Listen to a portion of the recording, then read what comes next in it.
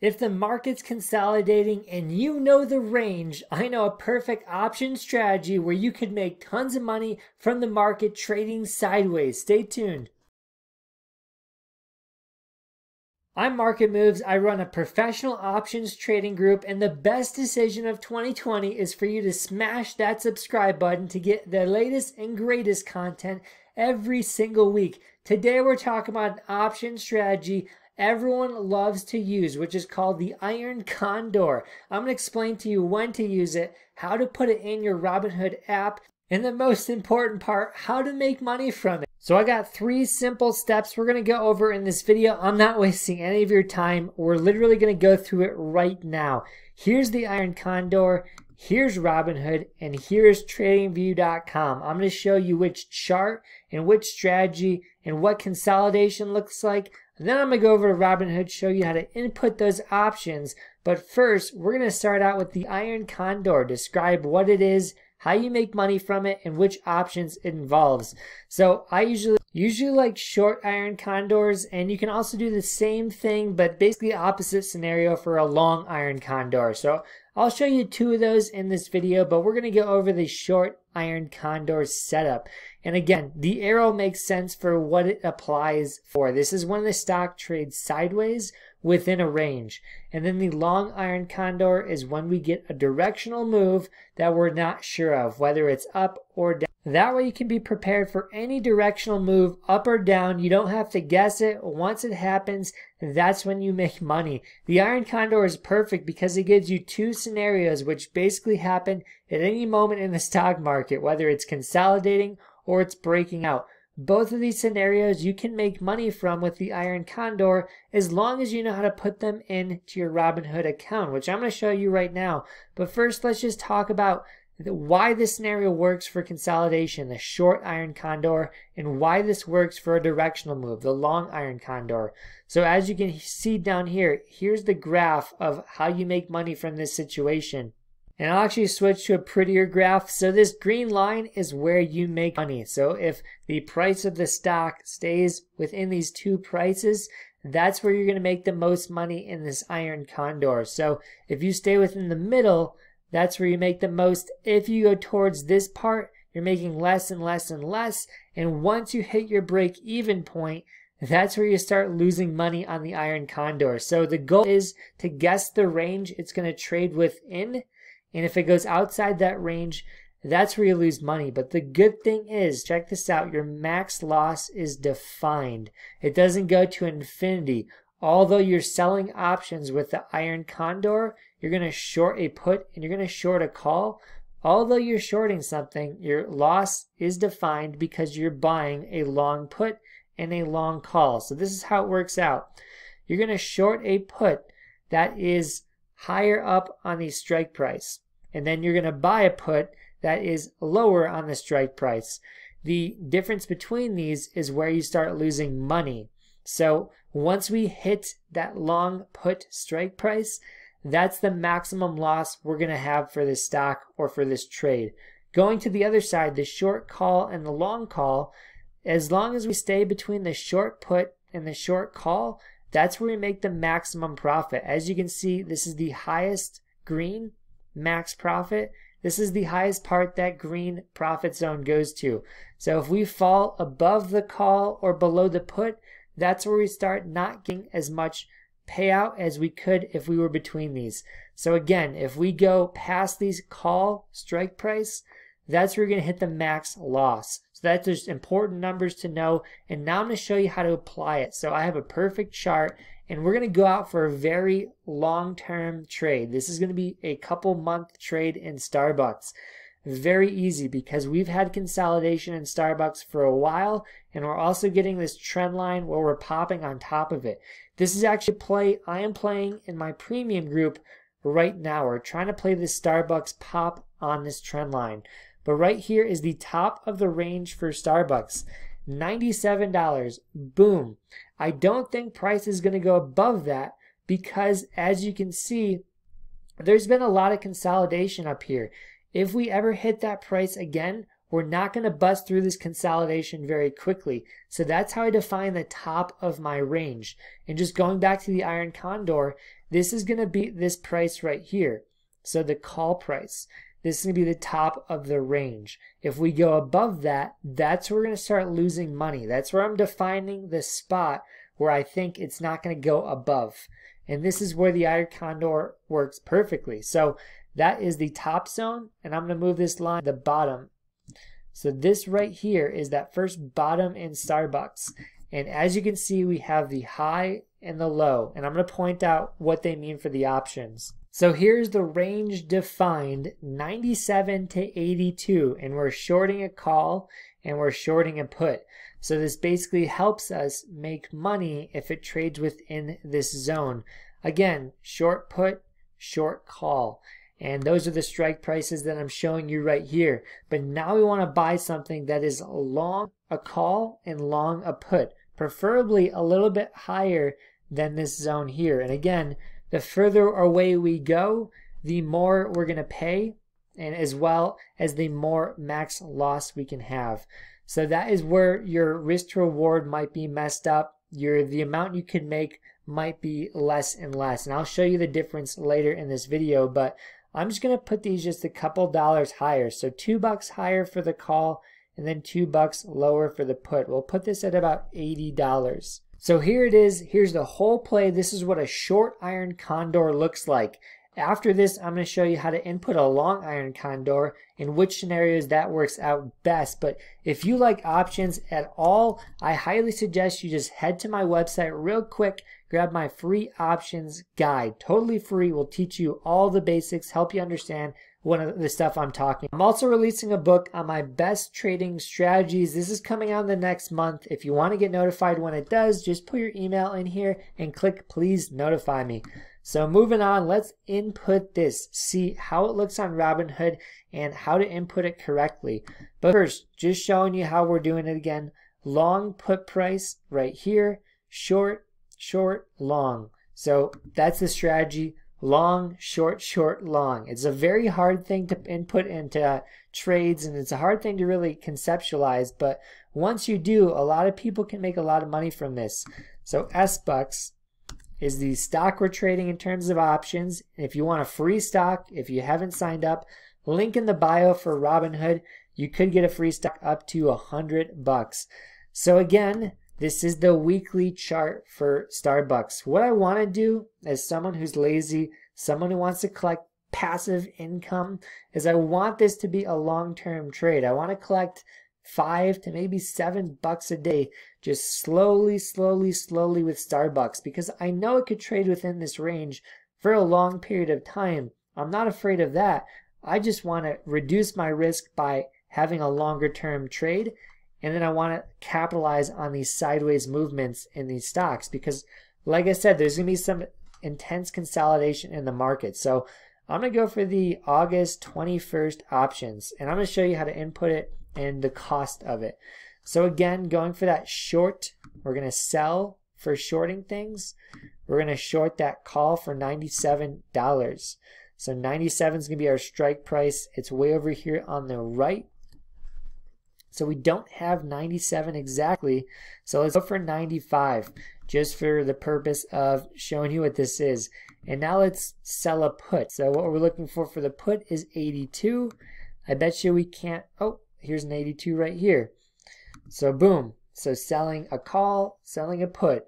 There we go. And the next thing is, and again, these are outside the money. So the put is outside the money, and then the call is outside the money. So if they're outside the money and it trades sideways, we basically have these go to zero. So right now, if I just executed this trade, I would be naked selling options, but I would get $622 in my account. $622. And if August rolls around 6 months from now, I will collect $622. So again, just let me say that one more time. If this trades sideways for 6 months, I'll collect $620 pretty much risk-free. But the biggest risk is you are naked selling here. So that's why we have to add the long options. Again, if we don't have these long options, our max loss is infinite. These are the only things stopping us from losing everything if this trade goes poorly. So we're going to buy a call first. And again, I want it around $100. So boom, bought that call for $100. As you see, the amount I'm getting in my account dropped from, we had 620, now we only have $508. So the most I'm making from this trade is going down because of the calls I'm buying. These are basically going to expire worthless. These are your protection in the trade. Without this, again, you're going to lose infinite amounts. So that's why we're buying them. They're not going to make us money. They're just our protections. So we're paying for protection here. So let's buy that put. And that put's going to be that $80 put right here. So I swing it down to 80 bucks. So now, real bad that I just went from $500 possible in this trade all the way to $186 because that last put I bought was a $300 put. I'm going to show you how I can adjust this to make a little bit more money because this doesn't seem like a lot for the risk I would be taking.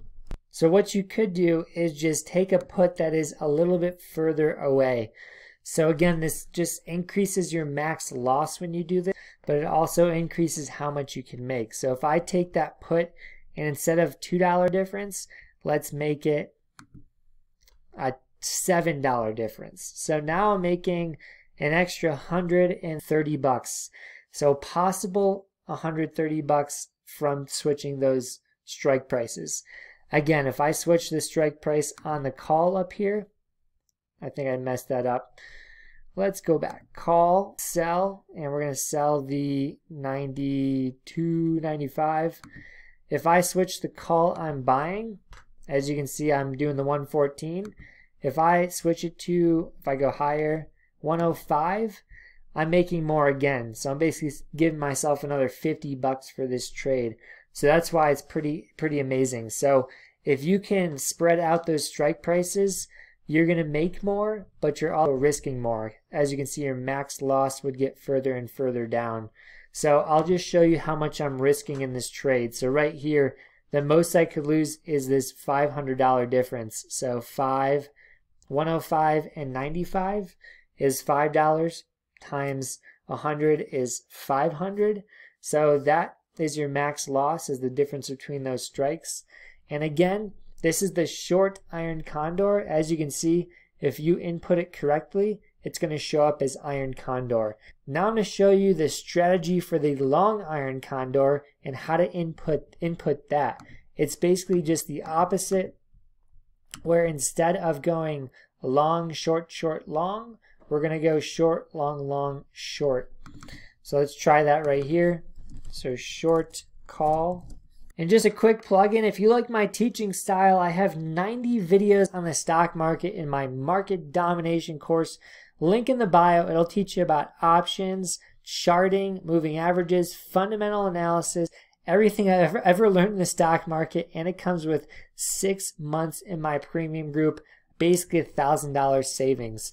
So check that out. Link in the bio. And let's move on to the long iron condor now. If you watch any of my past videos, this is a strangle, and a strangle is basically strike prices that are far apart and you're just hoping for a large move.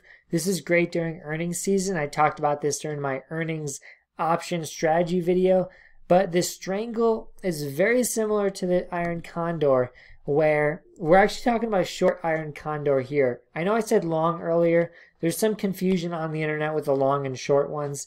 This apparently is a short iron condor. So this is basically a strangle, but you're limiting your upside. As you can see from the long strangle, your upside is unlimited. But from your short iron condor, your upside is maxed out. And this is because you're selling options up here to basically cap out how much you can make. So if I showed you this graph here, if we're not shorting these two calls and puts, those two long options, they would be the strangle. So that's a strangle if we just go long in this scenario at 97 and 82. But because we're shorting them, now it's becoming an iron condor. And this just helps you lower the risk, make money from sideways movement too. And we're just going to show you how to input this with a short call, short put, long call, long put. Real simple. All we do is go to sell first, and we're going to sell the furthest out legs. So about $100, we're going to sell that one. And then we're going to sell a put, and we're going to sell one that's the furthest out. So that's going to be the length of our range, about 100 to 80. And then going down to 80, we're selling that one. So in theory right now, just for selling these two options, we're going to collect a premium of $436. So just showing you the process, showing you what's happening. So in this scenario, if price just stays between $180, we would collect $436 by the time August 21st comes. But again, we're not just doing that. We have to buy the options to protect us. So we're going to buy a call that's going to be around $95, $97.95. So boom, bought that call, lowers the amount I'm going to make on this trade to $225. So that's the total credit at this point that would be going into my account. But now I have to buy that put, and that put is going to be $82. So I scroll down, $82, and now here's where the crazy part happens.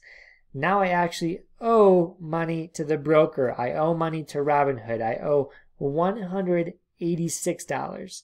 So if I flip that, I would have got that in my account for the short iron condor. This is the long iron condor. Sorry for the confusion. This long iron condor costs money. It's going to cost me $186. The most I can make from this trade is the difference between the strike prices. So the difference between these two strike prices is $250, 2.5 times 100, which is basically double the cost. It's 50% increase. So I'm paying this much. I might make 50% off of this amount. That's not too attractive for me, honestly. But right here is a 5. So the difference between 195 is 5. That's just going to be $500, which is basically 100% return from the cost of this investment. So if this goes higher, we're going to make a lot more, just because, as you can see, price is almost at the lower range of this trade. So for it to go super high, over $100, that's going to be a larger move than for it to go under $82. So that's why the risk to reward is kind of better for anything that goes long, because we're already close enough to our short target. So lastly, I want to show you every trader's favorite option strategy, which is debit spreads and credit spreads. Check out the video to the right of me. You're going to love it. So here's the thing. Options are incredibly hard to trade and an easy way to lose all your money. One way to avoid that is using option strategies. So in this video, I will be